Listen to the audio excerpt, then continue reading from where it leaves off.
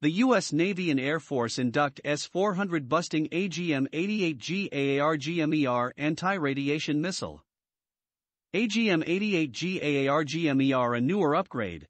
The Agm-88 HARM is a tactical, air-to-surface anti-radiation missile designed to home in on electronic transmissions coming from surface-to-air radar systems.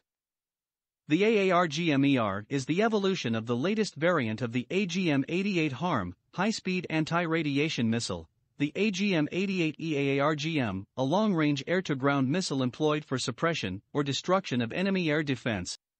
It reportedly doubled the range and speed of Agm-88E, which would result in the Agm-88G's range being around 300 km and the speed of Mach 4. Northrop Grumman Corporation announced the successful completion of the second flight test of its Agm-88G Advanced Anti-Radiation Guided Missile Extended Range, AARGM-ER. The U.S. Navy launched the missile from an F-18 Super Hornet aircraft on January 21 at the Point Mugu Sea Range off the coast of Southern California.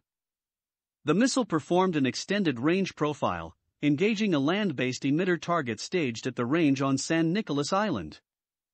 Since achieving a milestone C decision, authorization for low-rate initial production, LRIP, in September 2021, AARGM-ER prime contractor Northrop Grumman has continued to lead its industry team in the development of a critically needed warfighting capability. Northrop Grumman is currently under contract to deliver production units of AARGM-ER to support a 2023 Initial Operational Capability, IOC, fielding. Mary Patrizin, Corporate Vice President and President of Northrop Grumman Defense System, said AARGM-ER provides the U.S. Navy with the capability to stay ahead of evolving threats.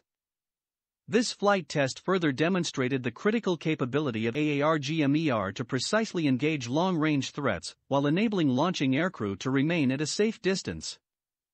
AARGM-ER leverages existing state-of-the-art AARGM sensors, electronics, and digital models with the addition of a new high-performance air vehicle, solid rocket motor propulsion system, and advanced warhead. AARGM-ER is being integrated on the Navy F-18 Super Hornet and EA-18G Growler aircraft as well as F-35 Lightning II aircraft.